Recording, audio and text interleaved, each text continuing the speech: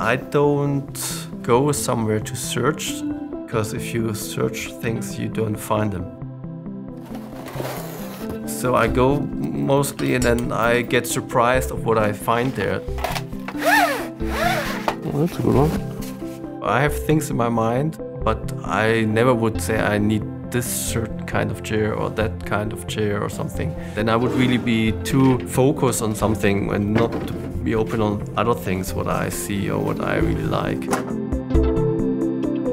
I found something from the 60s to lose weight, and these things with the belt you put on around your hip and then it starts to shake you.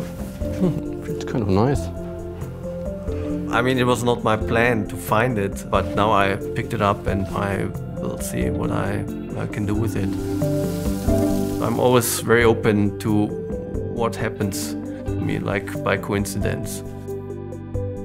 In German there's a word, it's called Zufall, what means it comes to you. You don't plan it. And it's really, it describes it quite well. When I began to study art, I was really into performance art from the 70s. But I never want to be kind of a performance artist, because then it's really hard to tell, is it you as an artist or is the work interesting? I made one self-portrait which was called Carry as much as you can at once. So I tried to carry as much as I can and then I put something on my head, and so there was a way not showing my face and using my body somehow for the art. The play is a big part of it, because when you play, you find new things. That's how I found really important aspects in my work. I would say it took me 6 weeks to install the piece. I start and then I change. And I see what's happening, and then I react on this what's happening. It takes more time, but it's more interesting and it's more individual for me. Great horn. I do collect objects or work with objects, used objects, found objects, since I'm studying. So I began 15, 16 years ago to work with that kind of material. And I still like the idea that you can really get the stuff, keep it cheap and make art.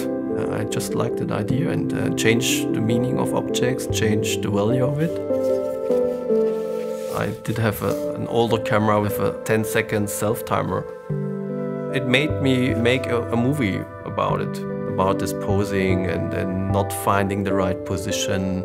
So I made a movie about a king who's failing completely with his positions.